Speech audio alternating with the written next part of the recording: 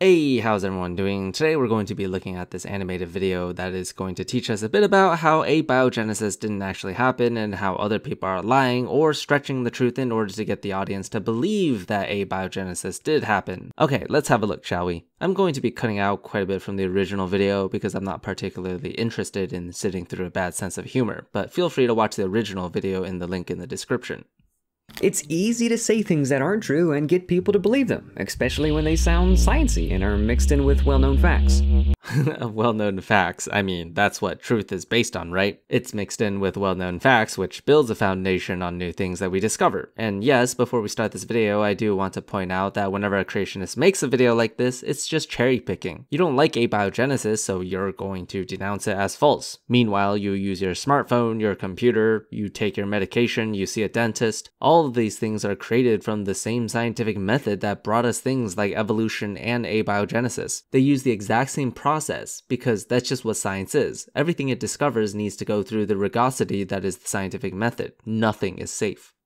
On that note, let's take a look at some popular science videos on the origin of life and point out a few things they claim that are not exactly true. The first sort of made-up thing you should be on the lookout for is what we call imagination storytime land. Let's start with these videos from Be Smart and State It Clearly. When discussing the origin of life, they use words like, "These molecules must have copied and made more of themselves." These building blocks combine to form highly complex and orderly structures like genes, proteins, and cell membranes. Unfortunately, the RNA-only world went extinct more than 3 billion years ago. See how they slipped into the past tense as if these things are proven? If you see words like, "this must have happened," or people casually slipping into the passive voice or past tense, you can be pretty confident that it's story time. People only say something must have happened if they're really not sure that it happened, but want to act like they're sure that it did happen. Right, okay, so essentially you're arguing semantics here. I don't disagree with the language used, because according to what we know about biochemistry and what we know about early Earth conditions, it's a logical conclusion to use standard past tense or the word must when describing these processes. If I walk into a crime scene and see someone bleeding from their abdomen with a knife in it, that person, quote, must have been stabbed. I wasn't there to witness it, but the conclusion is logical because we can see the aftermath of it. The same idea applies to abiogenesis, but of course, must doesn't necessarily mean it did happen, but if you use it in this context from a person's perspective, then what it really means is that it's being used to map out a logical conclusion. You're interpreting the language incorrectly here, but just using past tense, sure, does seem like it gives quite a great degree of confidence. But at the end of the day, you're just arguing semantics, since you can also interpret it as a logical conclusion, just like must, following certain statements like it was hypothesized, it is predicted, or the evidence leads to. That's just the English language. Your video would be better if you actually gave arguments against the conclusion made by the science rather than complain about the language used in this video. The next place we'll go on our tour of science videos is Half-Truth-a-Land. Technically true, but also misleading. Miller's experiment took some simple chemicals like those found on early Earth. Did you catch it? Like those found on early Earth.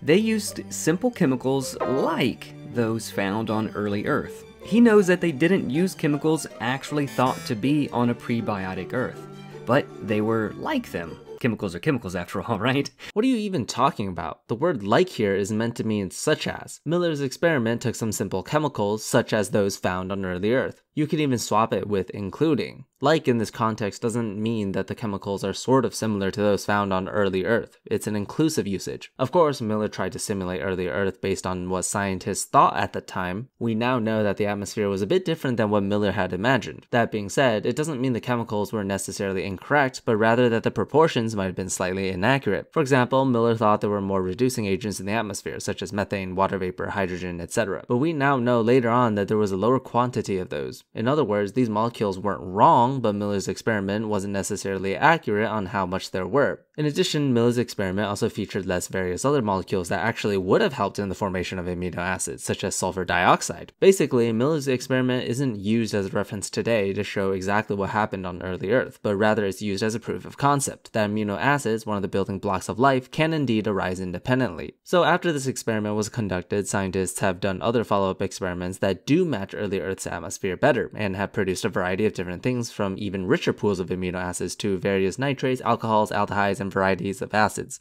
That's the great thing about science, right? No hypothesis can be proven by just one experiment alone. A combination of peer reviewing and follow-up experiments must also corroborate. It's easy to pick on the Miller-Urey experiment and think it's really the only one that matters, but you actually have to go through dozens and hundreds of other papers to really get a grand picture of where we currently stand. Anyway, I got very off topic here. Let's move on.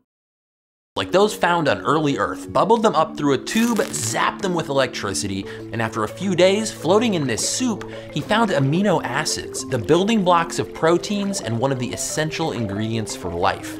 That's true, but the rest of the story is that they mostly ended up with garbage. Any trace amounts of useful material would have been lost in a sea of toxic byproducts and tar. But why does that matter? The experiment was a proof of concept. It wasn't there to showcase the exact process of abiogenesis, but rather to show the concept that building blocks of life can indeed come about by itself through natural means. If we really wanted to show exactly how abiogenesis happened, we would do a one-to-one creation of early Earth, then give it 1 billion years. But obviously we can't do that, so we conduct individual experiments that showcase each individual step. Miller's experiment didn't even show us exactly how amino acids formed, just that it can, and then the experiment was used as inspiration for other scientific experimentation to take place, which built further upon our understanding of abiogenesis. Plus, even if other things were created in the process, things you call junk, unless you can show that it actively interfered with the formation of life or any building blocks of life, then your argument is pointless. But actually, we have had that once in other experiments, where the formation of nitrites could destroy amino acids. That was a concern for a bit until it was shown that amino acids could thrive easily. So similar to the nitrates, if you can show why this tar interfered with the formation of life's building blocks, it doesn't actually matter, and is therefore irrelevant to the topic at hand.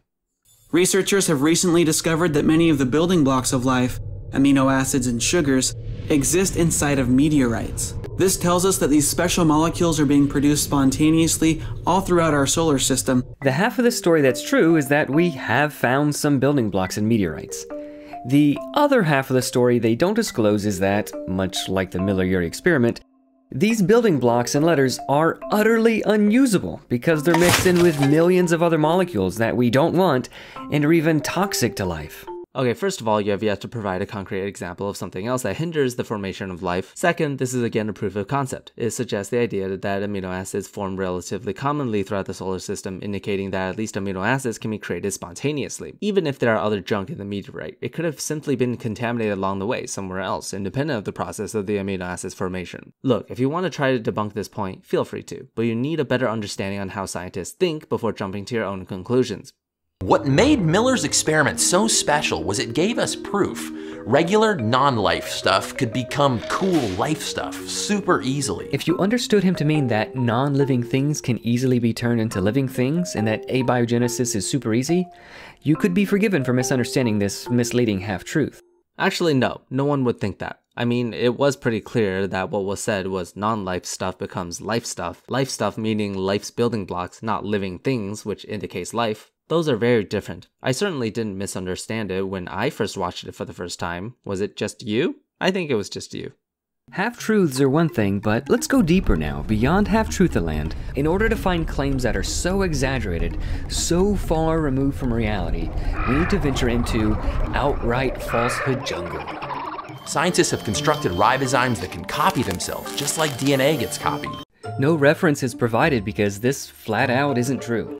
What are you talking about? A reference was provided. Multiple references, actually. One of the cited papers, titled The Origins of the RNA World, talks about the creation of ribozymes in laboratories. And the paper itself actually cites multiple other experiments that have done just that. I'm not really sure what you're trying to gain by lying to your audience, something that you yourself criticized in this exact video, but whatever. Hypocrites be hypocrites. By the way, The Origins of the RNA World is a great read and goes into detail on many other things such as how the creation of ribozymes can come about through early Earth. I recommend giving it a read if you're bored. There have been lots of experiments that make misleading claims, but actually reading the papers shows that they steal things from life and don't actually end up with anything self-replicating.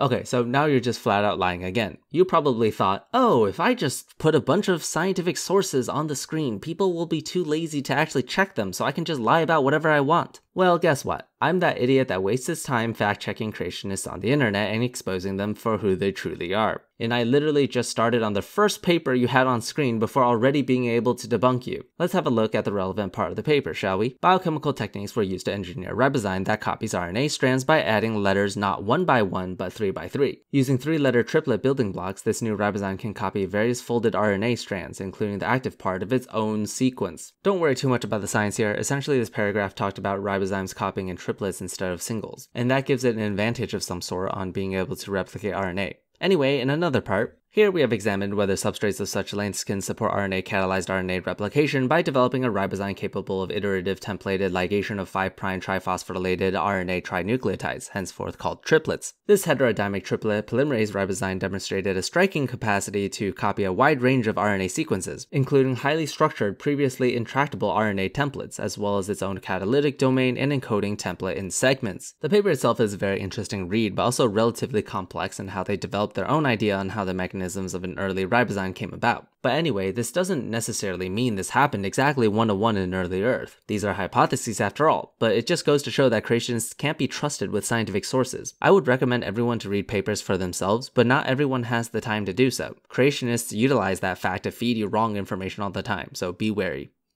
Having completely misrepresented the possibility of RNA self-replication, this stated clearly video goes on to make false claims about cell membranes and DNA replication. Some self-assemble into hollow spheres, almost identical to the membranes of modern living cells. This is outright false.